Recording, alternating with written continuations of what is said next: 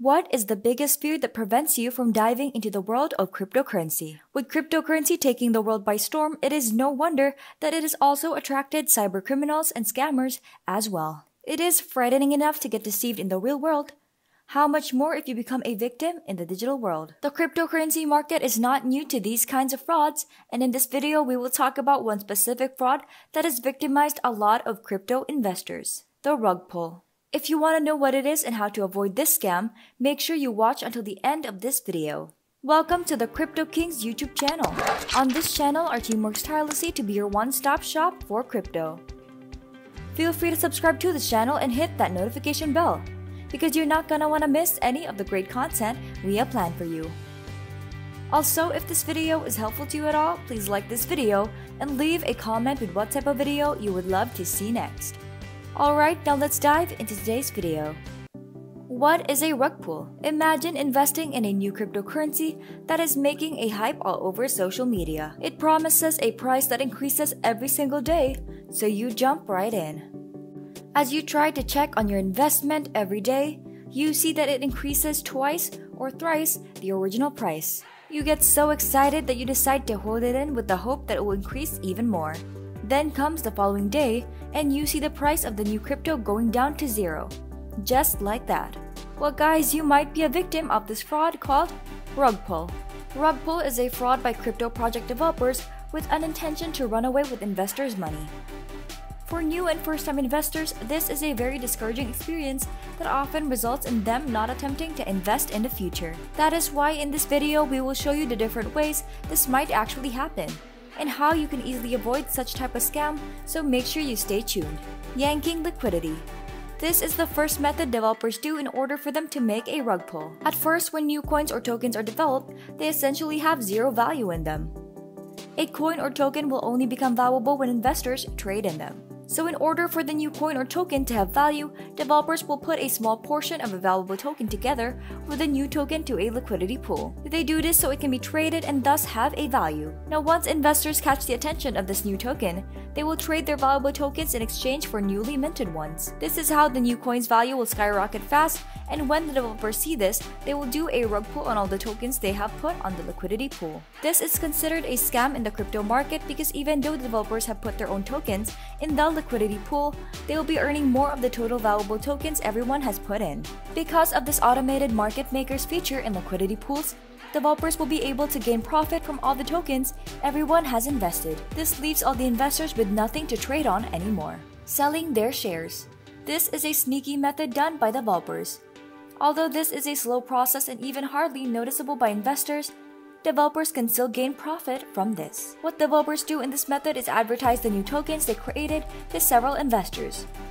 They will offer a lot of good things together with this token, like it will solve Ethereum's problem, or they will build a metaverse alongside it. Once they convince the investors of this project and the price skyrockets, the developers will then sell the tokens that they have put in themselves when they first launched the cryptocurrency.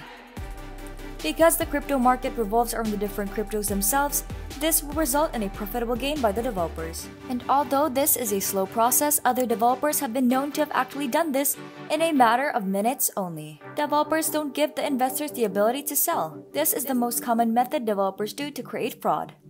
Since everything in the crypto market is automated, meaning it is written in a piece of computer code, developers can easily delete the function in the code that allows the users to sell. They do this so that the developers will be the only ones who can sell them.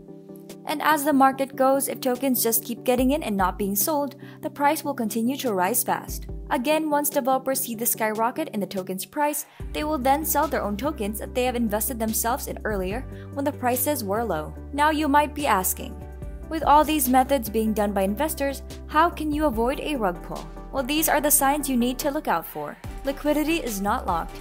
Since yanking the liquidity is one of the methods developers do to do a rug pull, this is also what you must look out for. Make sure you look out for tokens that have locked up their liquidity pool. This is one of the best signs that your investment is in good hands. Also, take a look at the duration of the lockup. Some developers set the duration of the lockup for a few months only. This allows them to do a rug pull when investments come in fast.